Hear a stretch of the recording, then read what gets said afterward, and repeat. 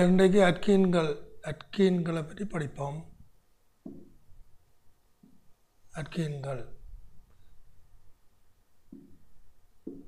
பாருங்கள். அட்கீன்கள்ண்டா என்ன உங்களுக்கு தெரியும். இரட்டை பிணைப்பு இருக்குது. அப்போ CnH2n தானே இல்லை மூலக்கூட்டு சூத்திரத்தையும் கார்பன் இரட்டை பிணைப்பையும் முடியாது தான் அட்கீன்கள். இவையிலிருந்து IUPAC பேரிட்டையும் சமோதியங்களையும் பற்றி பார்ப்போம். அப்போ அட்கீன்களுக்கு என்னென்ன சமோதியங்கள் வரலாம்னு பாருங்கள். எண் greater than equal 3 இருக்க தோல்பாட்டு கூட்ட சமோதியம் வரும். எண் greater than equal 4 இருக்க நிலச்சமோதியம், கேத்திரன சமோதியம், சங்கிலி 3 சமோதியம் வரலாம். நாங்கள் எழுதி பார்ப்போம். எண் greater than equal 6 இருக்க ஒளியியல் சமோதியம் வரும். இதெல்லாம் சமச்சீரற்ற கார்பன் வரும். சரியா? தொடர்ந்து நாங்கள் இந்த பேரிட பற்றி பார்ப்போம். IUPAC பாருங்க. IUPAC பேரிட்டு விதிமுறை என்று போட்டுருக்கோம். அப்போ முதல் அக்கீனை மட்டும் பாருங்க. அப்போ அக்கீனுக்கு நீங்கள் நீண்ட கார்பன் சங்கிலி எழுதுங்க. முதல் இரட்டைப்பிணைப்போடு எழுதணும். பிறகு இரட்டைப்பிணைப்பில் தான் தொடங்கும். நீங்கள் பிணைப்பை உள்ளடக்கிய நீண்ட கார்பன் சங்கிலியை எடுக்கும். அப்போ இரட்டைப்பிணைப்பை உள்ளடக்கிய நீண்ட கார்பன் சங்கிலியை தெரிவு செய்யும். அது வளைஞ்சிருக்கலாம், நேராக இருக்கலாம், நீண்ட கார்பன். அடுத்தது கார்பன் இரட்டைப்பிணைப்பு 2 கார்பன்களுக்கு இது ஒன்றுண்டா இது 2 இது 3 வரலாம். அப்போ கார்பன்களுக்கு குறைந்த எண் வரும். இரட்டைப்பிணைப்பு கார்பன்களுக்கு குறைந்த எண் வரும் வகையில் நீண்ட கார்பன் சங்கிலிக்கு இலக்கமிடவும். அடுத்தது நீங்கள் கிளைகளை அவற்றின் இலக்கத்துடன் அவற்றின் பெயரை ஆல்பபெட் ஒழுங்கில் எழுதி இறுதியில் நீண்ட கார்பன் சங்கிலிக்குரிய அட்கேனின் பெயரை ஈன் என முடிக்கும். பாருங்கள், அட்கேன் என்றால் 2 கார்பன்டா இதே நண்டு வரும். ஏயை வெட்டிட்டு ஈன் போய் போட்டிங்கன்னா சரி. அதான் கடைசியில் எழுதக்கூடியது. அப்போ அட்கேன்ற பேரை தான் நீங்கள் என்ன N=1 மெதேன். அப்போ இது N=1 வராது, 2 வரும். அப்போ 2 சொன்னால் எதேன் வரணும் அட்கேன். இது ஈயை மாட்டி விட்டிங்க இதீன். 3 புரோப்பேன், இது புரோப்பீன். 4 பியூட்டேன், இது பியூட்டீன். அப்போ ஒரு எழுத்து மட்டும்தான் வித்தியாசப்படுது. தொடர்ந்து நாங்கள் எழுதி பழவோம். பாருங்க, அடுத்தது ஒவ்வொன்றுக்கும் எழுத போகிறோம். பாருங்கள், N=2 2லாம் இதில் தொடங்குது. அப்போ C2H4 இது சூத்திரம், மூலக்கூட்டு சூத்திரம். இதுதான் கட்டமைப்பு சூத்திரம். அப்போ இதை நாங்கள் sp2 கலப்பண்ணு தான் மறக்காதீங்க. அப்போ இதை பாருங்க, CH2 வண்டி இருக்குது. அப்போ இதுக்கு 2 கார்பன். அப்போ எதேனுக்கு பதிலாக இதீன் என்று எழுதிக்கிறோம். பாருங்கள், பொதுப்பேரும் எழுதியதுக்கு பாருங்கள், இது பல்போதியத்துக்கு வருது. அதனால் பொதுப்பேர் தான் பல்போதியத்தில் உபயோகிப்பினேன். அதுக்கு என்ன பேர்? எதலீன். எதலீன் வாயு. இது வாயுவாக தான் இருக்குது, எதலீன். அடுத்தது பாருங்கள், N=3 C3H6. இதுக்கு ஒரு கட்டமைப்பு, இந்த இரட்டைப்பிணைப்புள்ள ஒரு கட்டமைப்பு தான் நீங்கள் எழுதலாம். அப்போ இதுக்கு இலக்கம் முக்கியம் இல்லை. என்ன எப்போவும் 1 இஞ்சால் எழுதினாலும் 1 தான். என் இரட்டைப்பிணைப்பு 1 இருக்குது. ஆகவே நீங்கள் இலக்கம் போட தேவையில்லை. புரப்பீன் பொதுப்பேரும் தெரியணும். இதுவும் ஒரு பல்போதியத்துக்கே இருக்குது. புரப்பலீன், இது புரப்பலீன் என்று வரும். அப்போ தொல்பாட்டு கூட்ட சமோதியம் வருங்க. இதில் ஒரு தொல்பாட்டு கூட்ட சமோதியம் வரப்போகுது. இது அவ்வளோ முக்கியம் இல்லை உங்களுக்கு சக்கரை சேர்வை. ஆனாலும் இதை சக்கரமாக எழுதலாம். என்னென்று எழுதுகிறோம்? இதை நாங்கள் இப்படி சிம்பிளாக எழுதுனோன்னா நீங்கள் இப்படி முக்கோணம் என்று போட்டால் சரி. இதுதான் சரியா? CH2 இது என்ன? இது சக்கரை புரப்பேன். அப்போ இங்கிலீஷில் ஆங்கிலத்தில் சைக்கிளோ புரப்பேன். இதுதான் நீங்கள் எழுதக்கூடியது. சரியா? அடுத்ததை நாங்கள் பார்ப்போம். பாருங்கள், அடுத்தது பாருங்க, N=4க்கு N=4 C4 தானே. அப்போ 4 இது 8. இதுக்கு கட்டமைப்பு பெறப்போகுது. பாருங்கள், 1 இது நேர்ச்சங்கிலி கட்டமைப்பு. இதுக்கு 1 அப்போ 1 கட்டாயம் நீங்கள் எழுதணும். சரி, 1 இருக்குன்னு சில பிள்ளைகள் எழுதுறையில்லை. கட்டாயம் பியூட்1 என்று எழுதுவோம். அப்புறம் 2வது பாருங்க, இந்த இரட்டைப்பிணைப்பு 2வது காவலில் போட்டிருக்கு. இது பியூட்2. இது ஒரு கட்டமைப்பு சூத்திரம் இல்லை, இது மூலக்கூட்டு சூத்திரம் என்ன எடுக்கலாம். கட்டமைப்புன்னு சொன்னால் கேத்திரன சமோதியம் பெறப்போகுது. இதுக்கு என்ன பாருங்க, sp2 கலப்பிலக்கு இருங்க. sp2 சொன்னால் 120 கீரைக்கு கிட்டத்தட்ட 120 கீரைக்கு பாருங்கள். இதுக்கு சிஸ், இதுக்கு ரான்ஸ் வருது. அதான் நீங்கள் கவனிக்கும். அப்போ N=4 என்சமன் 4ல் முதலாவது பியூட் 1க்கு கேத்திரனு தான் வராது. என்ன 2 ஏச்சும் சமனாக இருக்குது. பியூட் 2 உங்களுக்கு கேத்திரனு சோதியம் வருது. அப்போ கேத்திரனு சோதியத்தின் கட்டமைப்பு காட்டியிருக்கு பாருங்க. இது ஒரே பக்கத்தில் இருக்கிற ஏச், இது ஒரே பக்கத்து குறுக்காக இருக்குது. அப்போ பாருங்கள், இதில் சிஸ்ன்னு சொல்லுவோம், இது குறுக்கண்டுன்னு சொல்கிறது குறுக்கு பியூட்டின்னு. ஆனால் இங்கிலீஷில் பாருங்கள் ரான்ஸ் பியூட்டி, குறுக்கண்டுன்னு தெரியும் உங்களுக்கு. அப்போ இது கேத்திரனு சமோதியங்கள். அடுத்தது பாருங்கள் செயின். இந்த பியூட் 1க்கு நீங்கள் இப்படியும் எழுதலாம். இது சங்கிலி சமோதியம் என்று வருது பாருங்கள். சங்கிலி சமோதியம் என்ன, ஒரு கிளையாக்கி வச்சுக்கிறோம். அப்போ 1 2 3 தான் உங்களுக்கு காவன், 1 கிளை. அப்போ 2 மிதைல் 3 காவன் என்ற என்ன புறப்பீன், இதில் புறப்பீன் என்று போடுறீங்க. அவ்வளோதான் பாருங்கள். என் சமன இதுக்கு நீங்கள் சக்கரம் எழுதலாம். அது முக்கியம் இல்லை உங்களுக்கு. சக்கரம் எழுதினீங்கன்னு சொன்னால் 4 இப்படி வரும். இது என்னென்று எழுதுறது, CH2 CH2 CH2 CH2 இதைத்தான் நான் இதில் எழுதிக்கிறேன். சைக்ளோபியூட்டேன் என்று வரும். ஆனால் இதெல்லாம் தேவையாண்டு இல்லை உங்களுக்கு. சும்மா சக்கரம் எழுதலாம்னு தெரிஞ்சால் காணும். அப்போ உங்களுக்கு பாருங்கள், என்சமன் 4ல் உங்களுக்கு எத்தனை சமோதியம் வருதுன்னு பாருங்க. சக்கரத்தை விடுங்க. சக்கரத்தை விட்டிங்கண்டா உங்களுக்கு இதில் 1, இதில் 2, இதில் 3 சமோதியம். அப்போ இல்லாமல் 4, இதில் 1 என்சமன் பியூட்டியில் 2, அப்போ 3, இது 4 வருது. 4 சமோதியம் திறந்த சங்கிலி, நேர்ச்சங்கிலியில் வருது. மற்ற சக்கர மண்டலினா நீங்கள் எத்தனை எழுதலாம், 3 எழுதலாம். நீங்கள் எழுதி பாருங்க, அது முக்கியம் இல்லை. இனி என்சமன் 5க்கும் பாருங்க. என்சமன் 5 என்று சொன்னால் என்சமன் 5 இது ஒரு பிரச்சனையும் இல்லை உங்களுக்கு. C5 H10 இதுக்கு நீங்கள் எழுதி பழகுங்க. என்ன முதல் காவனை போடுங்க, 5 காவனை நேராக போட்டு இரட்டை பிணைப்பு எங்கே விட போகிறீங்க, முதலாவதில் போடுங்க. இதை போட்டு மிச்சமே எச்ச போடுறானே. அடுத்து என்ன செய்வீங்கள்,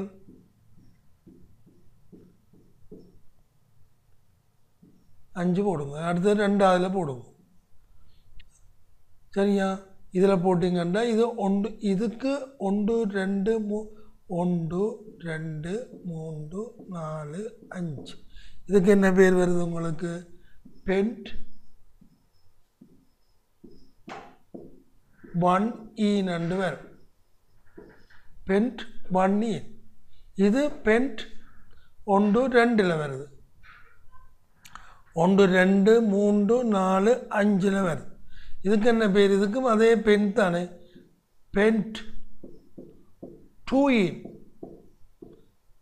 அப்போ இதில் நீங்கள் மேலதிகமாக ஒரு தரவு இருக்குது. என்ன கேத்திரனு சோதியம் இதுக்கே இருக்குது. அதை நீங்கள் கவனிக்கணும். இதுக்கு எழுதலாம், இதுக்கு கேத்திரனதும் எழுதிடலாம். பிறகு நீங்கள் சங்கிலியை மாற்றி எழுதுங்க.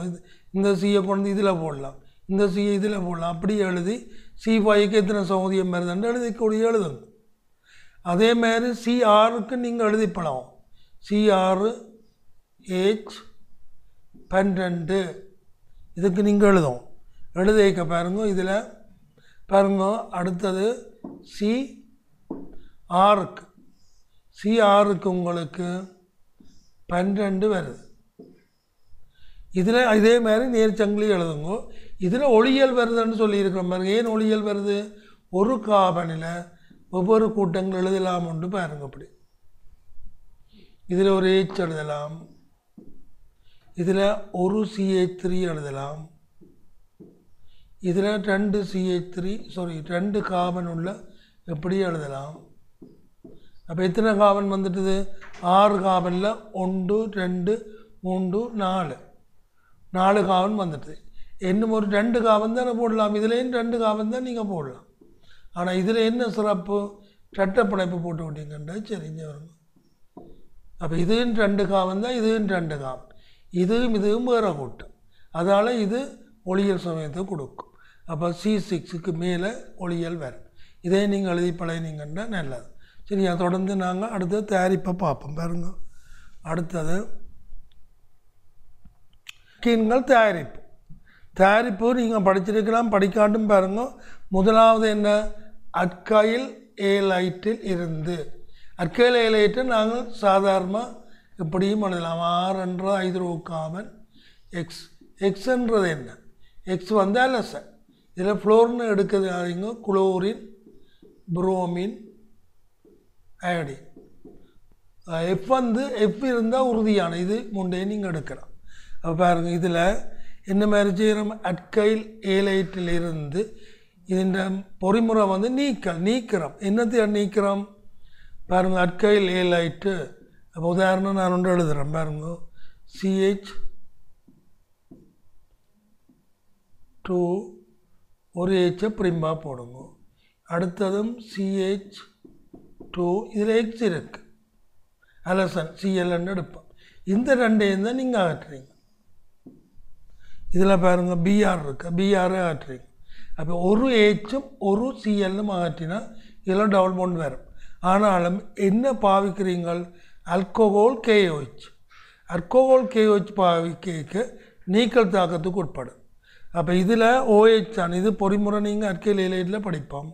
ஆனால் இங்கே நீக்கல் தாக்கம் என்ன வருது, இரட்டைப்பிணைப்பு வருது. என்னென்று வந்தது, ஒரு BRம் ஒரு ஏச்சும், இதில் இருக்கிற ஒரு ஏச்சும் போக உங்களுக்கு 2 ஏச்சும், இதில் 2 ஏச்சும் இருக்குது. இந்த HCl அல்லது HBr KOHோட தாக்கி KBRம் நீரும் வருதுன்றதை காட்டியிருக்கிறோம். உங்களுக்கு இதுதான் பக்க விளைவு முக்கியமில்லை, இதுதான் முக்கியம். ஆனால் என்ன மாதிரி வருதுன்றதை கவனித்து கொள்ளுங்க. அடுத்து இதுலேயும் அதே பிரச்சனை உங்களுக்கு. இதில் ஏச்சும் CLம் போகுது, அது KOHோட தாக்கி KCl நீரும் வரும், இரட்டை பிணைப்பு வருது. இதில் பாருங்க, இது BR இருக்குது, இந்த ஏச் அகற்றப்படுமா இந்த ஏச் அகற்றப்படுமான்னு உங்களுக்கு பிரச்சனை. இதில் 3 இருக்குது, இதில் 2 இருக்குது. அப்போ குறைஞ்ச எண்ணிக்கையிலேருந்து அகற்றப்படும்.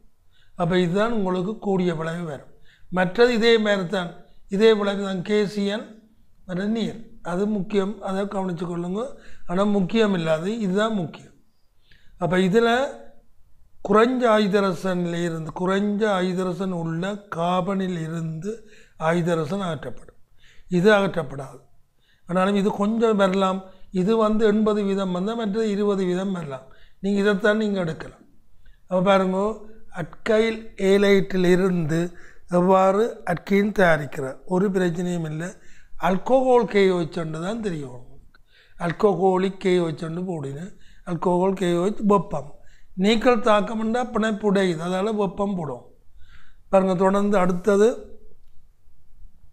அல்கோஹோலுக்கு போவோம். பாருங்க, அல்கோஹோல்லையும் என்ன நீக்கல் தாக்கம் தான். இதில் நீங்கள் இப்படியும் எடுக்கலாம், அல்கோஹோலில் இருந்து நீக்கல் அல்லது நீர் அகற்றல். பாருங்கள், நீர் அகற்றல்.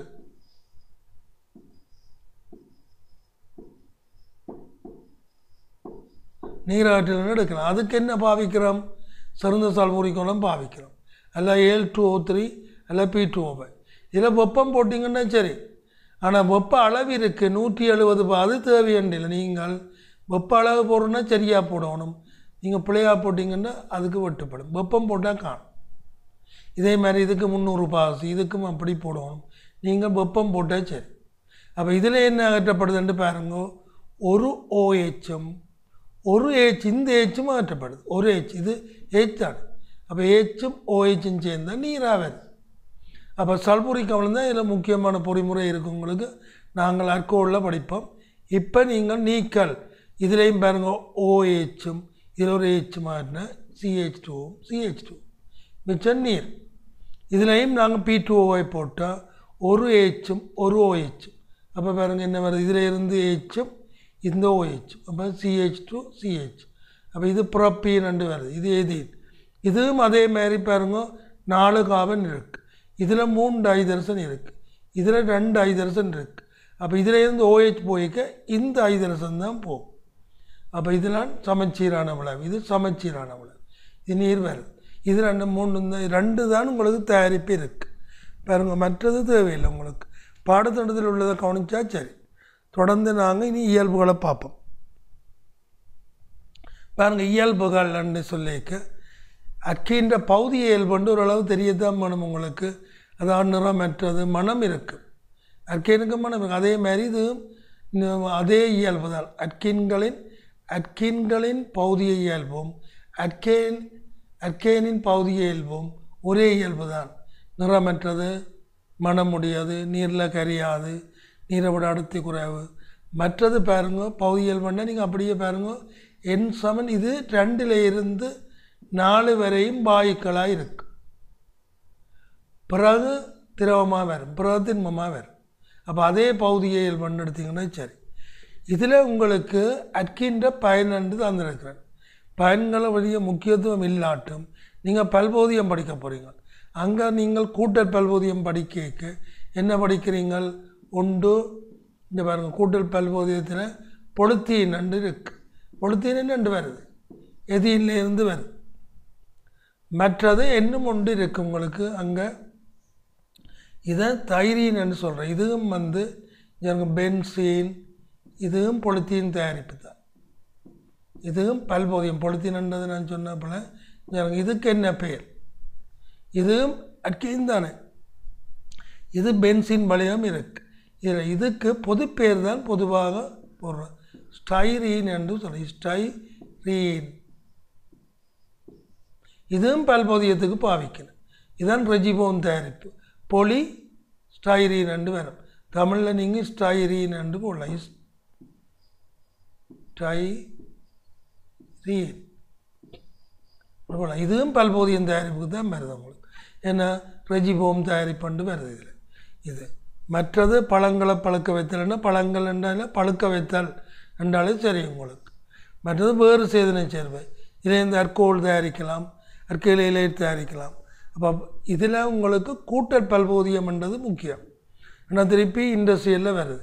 அப்புறம் பரீட்சைக்கு போய்க்க நீங்கள் இதை பார்க்க உங்களுக்கு கூட்டல் பல்போதியம் என்ற ஞாபகம் வரும். அப்போ இதில் பொலித்தீன், இது பொலி ஸ்டைரீன், பொலிப்புறப்பலினும் இருக்குது 3 காவல். அப்போ இது கூட்டல் பல்போதியம். அப்போ பயனையும் இருக்கா பார்த்தீங்கன்னா உங்களுக்கு உதவியாக இருக்குது. இதை தொடர்ந்து இரசாயன இயல்புகளை பார்ப்போம். நாங்கள் பாருங்க, இரசாயன இயல்பில் முதலாவது பாருங்க முனைவற்ற தாக்கம் என்று இருக்குது. அது பெரிய முக்கியம். இதுதான் முக்கியம் உங்களுக்கு, முனைவுள்ள கூட்டத்தாக்கம். பாருங்கள், இது முனைவுள்ள தாக்கம் என்று எடுக்கலாம். ஆனாலும் உங்களை பொறுத்தமல்ல இலத்திரன் நாட்ட கூட்டத்தாக்கம், மின் நாட்ட கூட்டத்தாக்கம். இலத்திரன் தான் நீங்கள் மின் நாட்ட கூட்டம். அதுதான் ஏஇ. ஏஇ என்றால் என்ன? எலக்ட்ரோஃபீலிக் அடிஷன் ரியாக்ஷன் மெக்கானிசம். முனைவற்ற தாக்கம் பெரிய முக்கியத்துவம் இல்லை, ஆனால் பொறிமுறை முக்கியம் இல்லை, தாக்கம் தெரியணும். இது தானம் உங்களுக்கு தெரியும். பாருங்கள், முனைவற்ற தாக்கத்தில் முதலாவது தகனம். இது ஒரு உதாரணம் ஒன்று எழுதி விட்டுங்க. தானம் பூரண தானம் என்ன வருது? CO2 நீரும். அது இருக்கட்டும் உங்களுக்கு, அதோட பெரிய பிரச்சனை இல்லை. அடுத்ததை பாருங்க. அடுத்தது உங்களுக்கு இது நாங்கள் அர்க்கேனில் படிச்சிட்டோம். ஏன்னா அர்க்கேன் தயாரிப்புன்னு போடலாம். நீங்கள் பாருங்கள், இது அர்க்கீன், இது அர்க்கேன். அப்போ அர்க்கேன் தயாரிப்புக்கு நாங்கள் படிச்சிட்டோம். முதல்ல இது படிச்சிட்டோம் பாருங்க. அப்போ இதுதான் இந்த ஓர்கானிக்கோட சிறப்பு. படித்தது திரும்பி வருது. எல்லாத்தையும் படிச்சிங்கன்னா எல்லாம் சுருக்கமாக வந்துடும். அப்போ இதில் பாருங்க, அர்க்கீனுக்கு நிக்கல் ஊக்கி ஐதரசனேற்று அர்க்கேன் வருது. மற்ற இதுவும் ஒரு முக்கியமான தாக்கம். பாருங்க, HBRோட முனைவற்ற பரப்பண்டு இருக்குது. இதுக்கு HBR மற்றது HCl போடாதீங்க. HBR மட்டும்தான் இதில் நீங்கள் பாவிக்கலாம் இந்த தாக்கத்துக்கு. விளங்குதா? அப்போ இதில் முனைவற்ற பரப்பண்டுக்கு இதுவும் உங்களுக்கு பொறிமுறை முக்கியம் இல்லை. ஆனால் H.ம் BR.ம் தான் சேருதான். அப்போ எப்படி சேரிக்க இங்கே பாருங்க, இது H2 கூடி நடத்துல BR சேரும். H உள்ளுக்கு தான் சேரும். அதான் இதுலேயும் பாருங்க. அப்போ முன்னுக்கு நீங்கள் BRஐ சேர்க்கணும்னு சொன்னால் R2O2 ஐதரசம் பெராக்சைடு போடலாம். ஆனால் இதுதான் ஓர்கானிக். R2O2ன்றது organic peroxide. ஓர்கானிக்னு சொல்கிற கார்பனுக்கு இடையில் 2 O இருக்குது. அதான் இது ஓர்கானிக் பெராக்சைடு ரெண்டு வருது. நீங்கள் R2O2 முன்னிலையில் HBR எடுத்தால் இப்படித்தான் விளைவு வரும். மற்றது மார்க்கோனிக் விதி, அது நாங்கள் அடுத்ததாக தரோம். இது முனைவற்ற தாக்கம். அப்போ இதில் முக்கியமானது ஒன்று ஐதரசனேற்ற முதலே நீங்கள் படிச்சிட்டீங்க. இதை கவனிங்க. இதில் ஹெச்பிஆர் மட்டும்தான் முக்கியம், மற்ற ஒன்றும் போடாதீங்க. ஹெச்பிஆர் மட்டும்தான் இதில் போடலாம். ஹெச்எல் போட்டால் அது உள்ளுக்கு தான் வரும். ஏன்னா அதில் ஹெச்பிஆர் உடைஞ்சி H.Br. வரும். ஹெச்எல் உறுதியான பிணைப்பு, இது உடையாதண்டு வருது. மற்ற ஹெச்ஐ உடைஞ்சாலும் அது உங்களுக்கு இதில் முக்கியத்துவம் இல்லை. ஆனால் ஹெச்ஐ உடை H.I. வந்துட்டு I. பிறகு I2 மாறிடுமா. அப்போ ரெண்டும் தாக்காதுன்னு தான் நான் கொடுத்துருக்கிறேன். உங்களுக்கு இதில் முக்கியமானது HBr மட்டும். HLO HAயோ போடாதீங்க. எது முனைவற்ற வரப்புக்கு. மற்றதுக்கு முனைவுள்ளதுக்கு எல்லாம் போடலாம். தொடர்ந்து நாங்கள் பார்ப்போம். பாருங்கள், இதுதான் உங்களுக்கு ஏஇ தாக்கம், மின்னாட்ட கூட்டல் தாக்கம். பாருங்கள், என்ன கூட்டத்தாக்கம் நடக்குது? பைப்பிணைப்பு இருக்குது. இது ஒரு பைப்பிணைப்பு. பைப்பிணைப்பு என்ன சொல்லுங்க? எளிதில் முனைவடையும். நீங்கள் பைப்பிணைப்புக்கு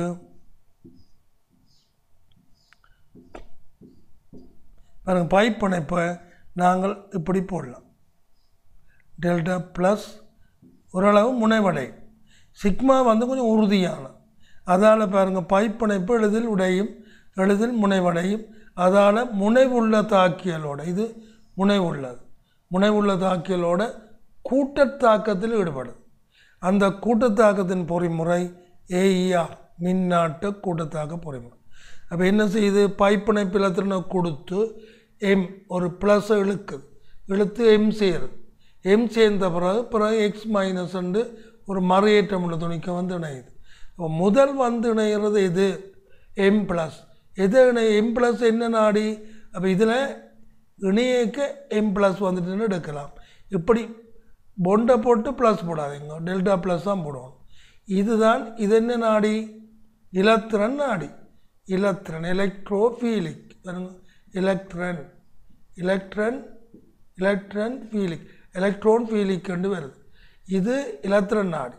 நேரேற்றம் உள்ளது இலத்திரன் நாடி. அப்போ இதில் உள்ள மறையேற்றம் பாருங்கள், இந்த மறையேற்றத்தின் நாடி இது வருது. வந்து இது இணைஞ்ச பிறகுதான் எக்ஸ் மைனஸ் வந்து இணையுது. அப்போ இது ஒரு கூட்டத்தாக்கம். அந்த கூட்டத்தாக்கத்தின் பொறிமுறை ஏஇ பொறிமுறை ஆகும். தொடர்ந்து என்னென்ன தாக்கம் ஒரு பட்டியல் படுத்தி வைப்போம். பாருங்கள், அடுத்தது பாருங்கள், இது நீங்கள் ஷார்ட் நோட்ஸுக்காக அக்கீனில் என்னென்ன தாக்கம், முக்கியமான தாக்கம் பாருங்கள், இதுதான் உங்களுக்கு தேவையானது. மற்றொன்று இந்த ஹெச்எக்ஸ் ஐதரசன் ஏழை, இது மூண்டேன்னு தான் எடுங்க, ஹெச்எஃப் எடுக்காதீங்க. ஹெச்எக் ஐதரசன் ஏழாயிட்டு X2ல் பாருங்கள், இது ரெண்டும் தான் எடுங்க. மற்ற I2வும் எடுக்காதீங்க, F2வும் தேவையில்லை. மற்றது நீர் இல்லை பாருங்கள், இப்படியும் போட்டிருக்கிறேன். சில பிள்ளைகள் படிக்கிறீங்க. இப்போ நீர் ரெண்டும் படிப்போம். நீரன் நீங்கள் போடலாம், ஆனால் தாக்கம் முக்கியம் இல்லை. Cl2 நீர், இதுதான் X2 CCl போதால் உங்களுக்கு முக்கியம்.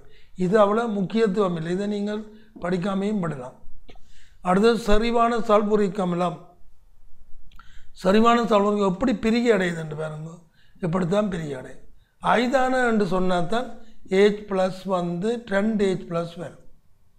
இதில் உங்களுக்கு சரிவானண்டா இப்படித்தான் பிரிகை அடையும். அடுத்தது ஐதான சல்பூரிக் அமிலத்துக்கு நாங்கள் நீரேற்ற தாக்கம் எடுக்கலாம். ஏன்னா அங்கே H+ம் OH சேருது. கேமினப்போ ஐதான OH அது வந்து உங்களுக்கு பரிசோதனை தாக்கம். இதுக்கு புரோமினும் ஒரு பரிசோதனை, இதுவும் ஒரு பரிசோதனை. ஆனாலும் இது சும்மா படித்தா சரி, இது முக்கியம் இல்லை. இது முக்கியம், இது முக்கியம், இதெல்லாம் முக்கியமான தாக்கம். பாருங்கள், தொடர்ந்து பார்ப்பேன் தாக்கங்களை. பொறிமுறையை நீங்கள் பார்க்கணும்.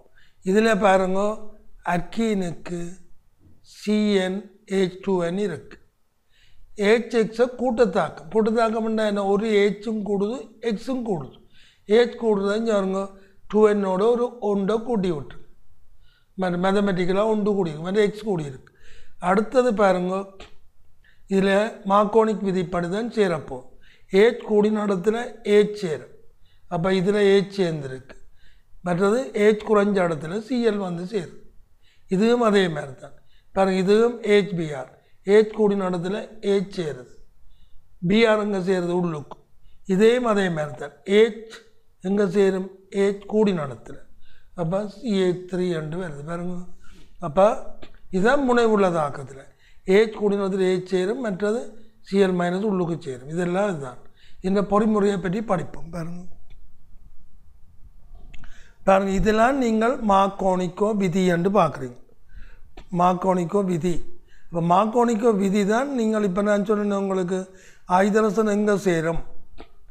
அப்போ ஐதரசன் எண்ணிக்கை இப்படி ஒரு இரட்டைப்பிணைப்புன்னு நீங்கள் மும்மை பிணைப்பும் பார்க்கலாம். ஆனால் இரட்டைப்பிணைப்பு தான் முக்கியம். இதில் ஐதரசன் எண்ணிக்கை கூடிய இந்த காபன் இது குறைவு. அப்போ என்ன போட்டுக்கிறோம், காபன் பைப்பிணைப்பு. மும்மை பிணைப்பையும் எடுக்கலாம். நீங்கள் இரட்டைப்பிணைப்பை இப்போ படிப்போம். இரட்டைப்பிணைப்பில் எங்கே ஏஜ் கூடி இருக்குது, இதில் எது சேரும் H+. ஆனால் என்னென்ன வந்துருக்கிறோம், நேரேற்றம் உள்ள துணிக்கையும் இதெல்லாம் வந்து சேரும். அது I+ என்றாலும் இதெல்லாம் வந்து சேரும். ஆனால் உங்களுக்கு H தான் முக்கியம். அப்போ மார்க்கோனிக்கோ விதி தான் முனைவுள்ளதாகும். காபன் பைப்பிணைப்பில் ஒரு நேரேற்ற துணிக்கை இணையும் போது அது ஐதரசன் எண்ணிக்கை கூடிய காபனில் இணைந்து கொள்ளும். அதுதான் உங்களுக்கு பொறிமுறையில். மார்க்கோனிக் விதிக்கு முரணானதான் முனைவற்றதாகும். அது நீங்கள் படிச்சுட்டீங்க. அப்போ இதில் பாருங்க, ஏஇ பொறிமுறையை நாங்கள் கவனமாக படிக்கோம். அப்போ இது தாக்கம் தந்திருக்கிறேன். தாக்கத்தின்படி என்ன, ஏஜ் கூடின இடத்துல ஏஜ் சேர்ந்துருக்கு. அப்போ 3ஆக மாறி இருக்கு. 2 ஏஜ் 3ஆக மாறி இருக்கு. மற்றது BR உள்ளுக்கு சேர்ந்துருக்கு. இதேவாறு சேர்ந்தாண்டு பொறிமுறையை பார்ப்போம். பாருங்க, அப்போ இதில் பாருங்க, முதல் இந்த எலக்ட்ரான் இங்கே வந்து இதில் மைனஸ் வருமென்னு எடுக்கலாம். இதில் நீங்கள் ப்ளஸ் போடாதீங்க, ஆனால் இப்படி போடலாம். சரியா, இப்படி பாருங்க, இந்த மைனஸ் வந்து உங்களுக்கு பாருங்கள், இந்த மைனஸ் வந்து இந்த H+ எழுத்து H சேர்த்துட்டு பாருங்க, இது 2 இது 3ஆக மாறி இருக்கு. ஆனால் இது பைப்படைப்பு தானே, முனைவடையும் என்று தான் மைனஸ்+ போடாதீங்க. அப்போ இதில் நாங்கள் மைனஸ்+ போடக்கூடாது. இப்படி தான் நீங்கள் காட்டணும். வேணுமெண்டா நாங்கள் பாருங்கள் இப்படி காட்டலாம். இதில் டெல்டா மைனஸ், இது டெல்டா ப்ளஸ், இது CH3 கூட்டம் இங்காலே இருக்குது. பாருங்க, இது என்ன செய்யும், இலத்திரனை தள்ளும். இது அப்போ தள்ளுறதால இது இங்கே மைனஸ் வரும். மைனஸோட H சேர்ந்துட்டுது. சரியானே, இதில் ஒரு விளைவு வந்துட்டுது உங்களுக்கு. அடுத்தது என்ன, BR-. இதில் இப்படி ஒரு விளைவு வந்திருக்கு. நீங்கள் மற்ற மாதிரி சேர்த்துனீங்கன்னு சொன்னால் இங்கே பாருங்க, இதில்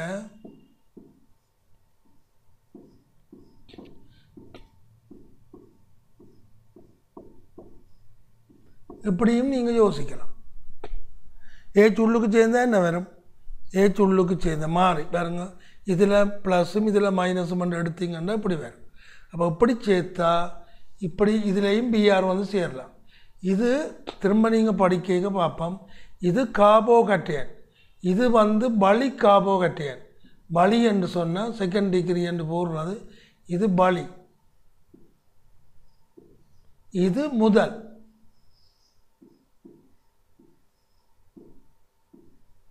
முதல் கார்போகேட்டையன், முதல் என்ற ஃபர்ஸ்ட் டிகிரின்னு சொல்கிறோம்.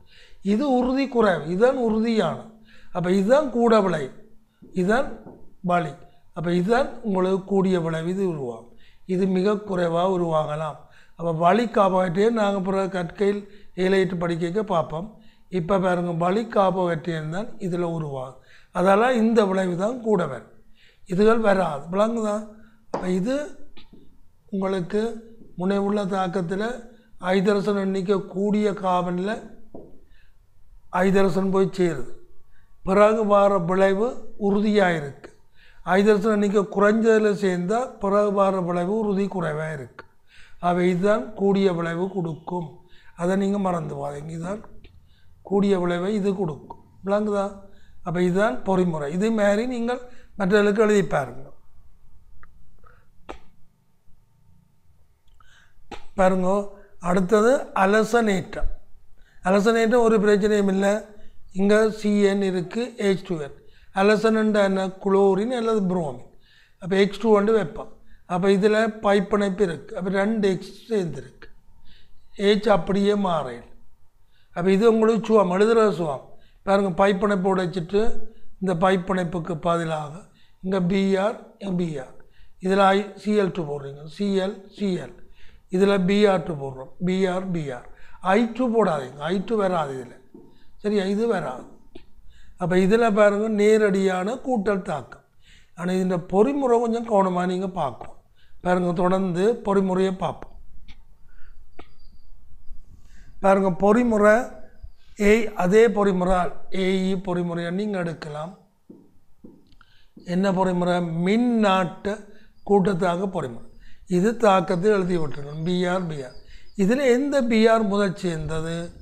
ஏஇ என்ற இலத்திரன் நாடி. அப்போ பிஆரில் பாருங்கள் பிஆர் ஒரு முனைவற்றதான். ஆனாலும் இலத்திரன் பரம்பலால் இது இப்படி வரலாம், ப்ளஸ் இப்படி மைனஸ் வரலாம். அதான் இதில் பாருங்க இந்த பைப்பிணைப்பு, இந்த பைப்பிணைப்பு இலத்திரன் இதை தூண்டி குழப்பு. பைப்பிணைப்பு இலத்திரன் கொடுத்தோன்னே இதில் என்ன வருதுன்னு பாருங்க, ப்ளஸ் வருது, இதில் மைனஸ் வருது. அப்போ அந்த ப்ளஸ் வந்து இதை நாடி போகுது. அதனால் இலத்திரன் நாடி ப்ளஸ் போய் இணையுது. பாருங்கள் ப்ளஸ் போய் இணைஞ்சிட்டு இணைஞ்சோன்னு ஒரு சக்கரை மாதிரி வருது. ஏன் சக்கரை வரணும்? அப்போ உங்களுக்கு இப்படித்தான் வரணும் விளைவு. என்ன? CH3 CH, இதுலேயும் CH2 இருக்குது, இதில் பிஆர் போய் சேர்ந்துட்டு. அப்போ இதில் ப்ளஸ் இருக்கணும், இப்படி தான் இருக்கணும். ஏன் இப்படி சக்கரம் போட்டிருக்கிறோம் பாருங்க, இதில் தனிச்சோடி இலத்திரன் இருக்குது. முதல்ல இது HBr செய்கிறதுக்கு இப்படி போடையில சக்கரம். இந்த தனிச்சோடி இங்கே என்ன உருவாகிருக்கு? பிஆர் மைனஸ் வழியில் நிற்குது. இது பிஆர் மைனஸ், இங்கே வருங்க பிஆர் மைனஸ். எது கிட்ட நிற்கிது?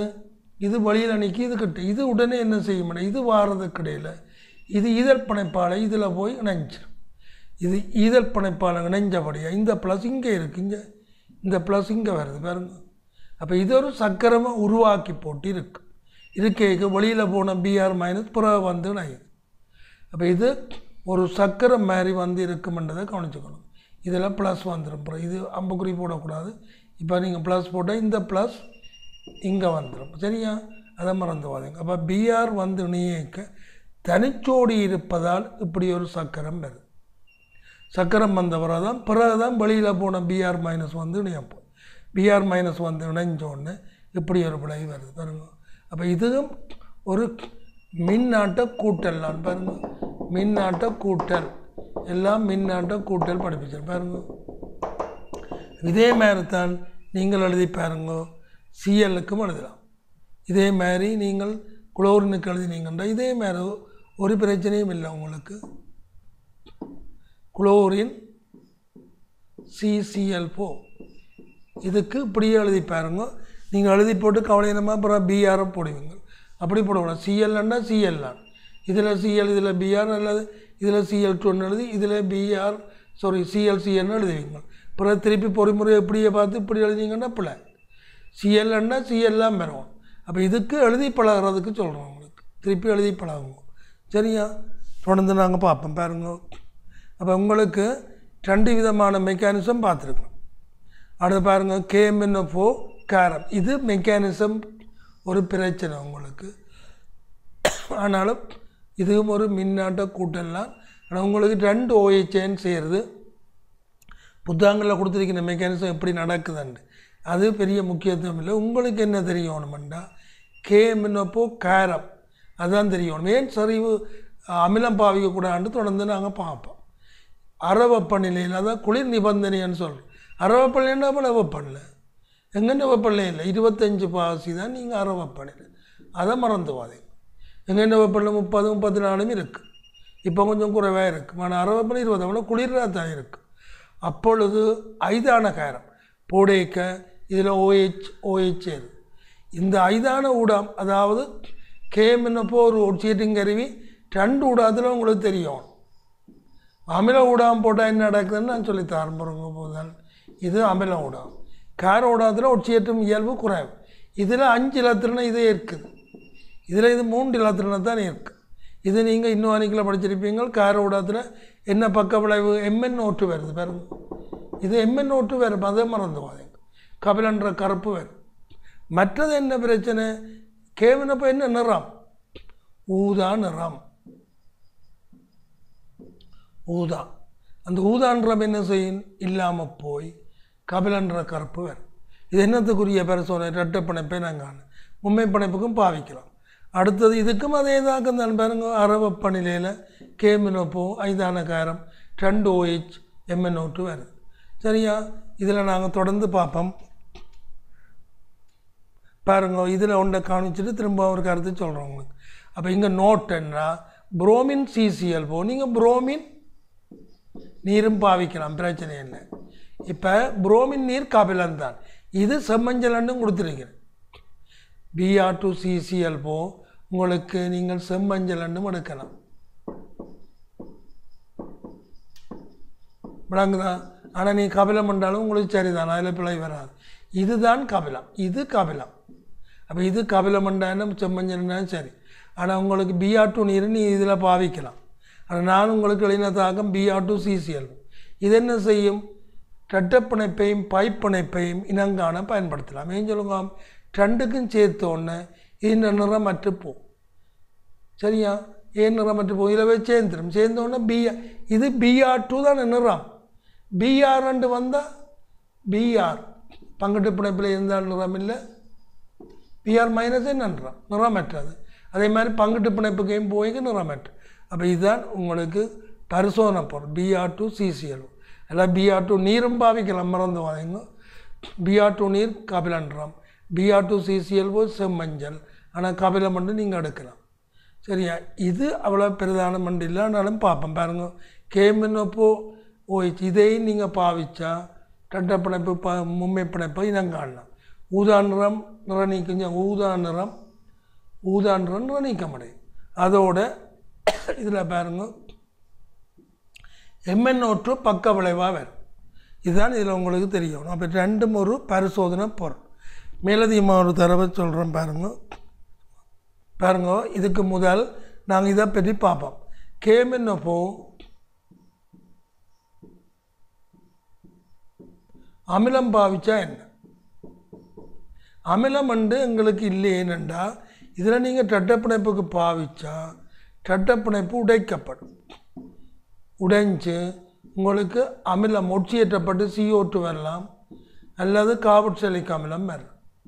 உடை இரட்டைப்பிணைப்பு கேமினோப்போ அமிலம் பாவிச்சா இது உடை, ரெண்டா உடையும். அப்போ எங்களை பொறுத்த மட்டும் உங்களுக்கு இந்த இரட்டைப்பிணைப்பு அமிலம் இல்லை எங்களுக்கு.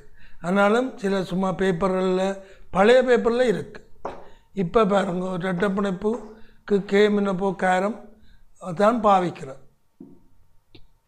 கேமினோப்போ அமிலம் பாவிக்கிறே இல்லை. கேமினோப்போ அமிலம் என்ன செய்யும் பாருங்க, அமிலம் ரெண்டா இது ஒட்சியேற்றும் பலமோ கூட. இதை பாருங்க, இதுலேயும் CH3 CH2 இருக்கு. இதை பாவிச்சிங்க, இது உடைஞ்சி இங்கால ஒரு விளைவு வரும். இந்த கேமினோப்போ அமிலம் பாவிச்சா உங்களுக்கு CH3 COOH மாறும், அமிலமாக மாறுது. ஆல்டிகேட் வந்தால் அமிலம் வந்துடும். இதுவும் அப்படி வந்துடும். அப்போ இது எங்களுக்கு முக்கியம் இல்லை. ஆனால் கேமினோப்போ அமிலம் பாவிச்சா இரட்டைப்பிணைப்பு உடையும்னு தெரிஞ்சால் சரி. சரியா? மற்றது நாங்கள் தொடர்ந்து சிறந்த சல்பூரிக் அமிலத்தை பற்றி பார்ப்போம். பாருங்க, கேமினோப்போ காரம் தான் எங்களுக்கு பரிசோதனை பொருள். அதுலேயும் புரோமின் தான் நல்லதுன்றது எடுங்கோ. அப்போ குளோரின் ஏன் பாவிக்கிறேன்ல? குளோரினும் நிறநீக்கம் அடையும். ஆனாலும் குளோரின் நீர் பாருங்க, புரோமின் நீர் தான் பாவிக்கிற. குளோரின் நீர் எங்களுக்கு பாவிக்கிறேன்ல ஏனென்று பார்ப்போம். பாருங்க, குளோரின்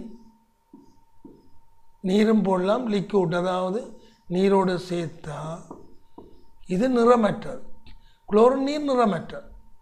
அப்போ இது பரிசோதனை பொருளாக பாவிக்கிறேன். நிறம் நீங்கிறது தெரியாது.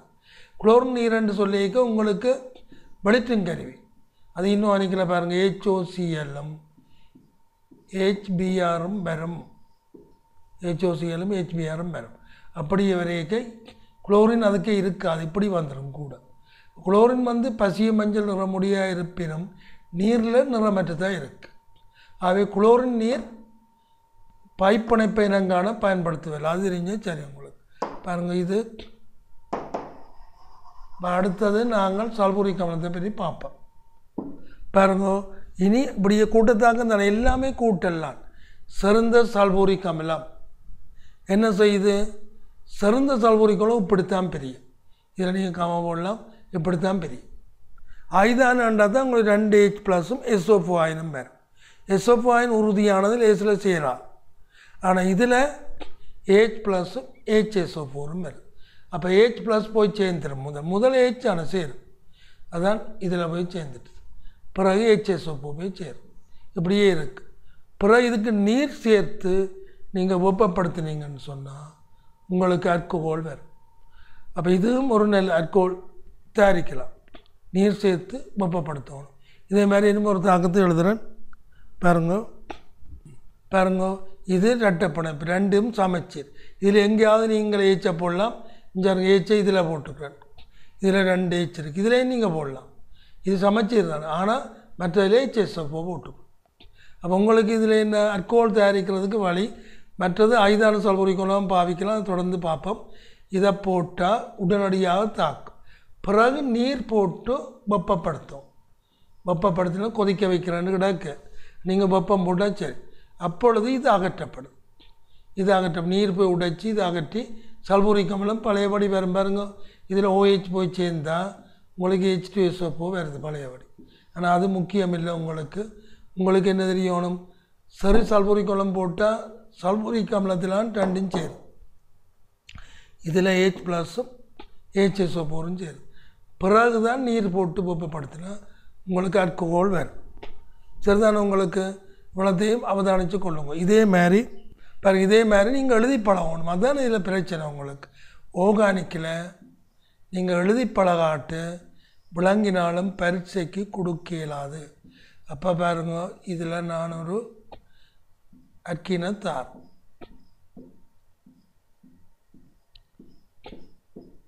பாருங்க. இதுன்ற பெயர் உங்களுக்கு முதலில் தந்தனால் ஸ்டைரீன். இது பொது பெயர். அப்போ IUPAC என்ன வரலாம் பாருங்க.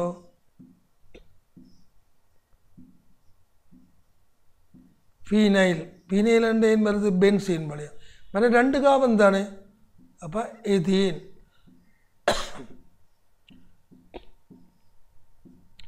என்று வரும். அப்போ இதுக்கு சரி சல்பூரிக் போட்டால் என்னென்று சேரும்? சரி H2SO4. அப்போ என்ன சேரப்போகுது? H+ம் HSO4ம் சேரும். அப்போ என்ன மாதிரி திரும்பவும் பாருங்க.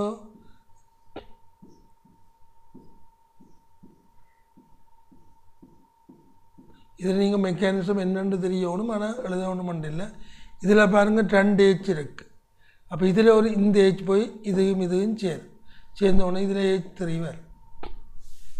சேர்ந்தோடனே இதில் ப்ளஸ் வரும். இதில் H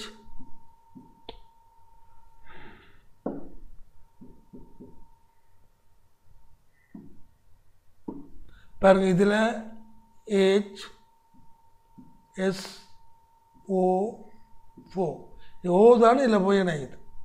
பிறகு என்ன சேர்க்கிறோம்? நீர் சேர்த்து வெப்பப்படுத்தும். அதுதான் இதில் முக்கியம். வெப்பப்படுத்த உங்களுக்கு என்ன அல்கோஹால் வருது